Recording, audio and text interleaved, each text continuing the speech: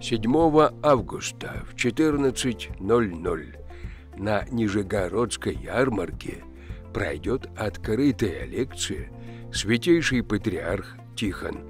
Этапы развития и становления личности».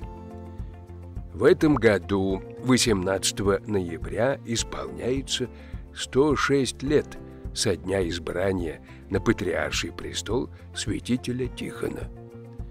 Тогда, в 1917 году, начался едва ли не самый сложный период в истории русской церкви.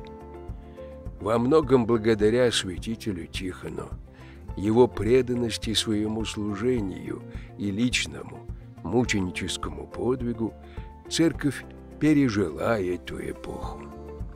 Она была буквально вынесена на плечах святителя из пожара гонений и общественной смуты.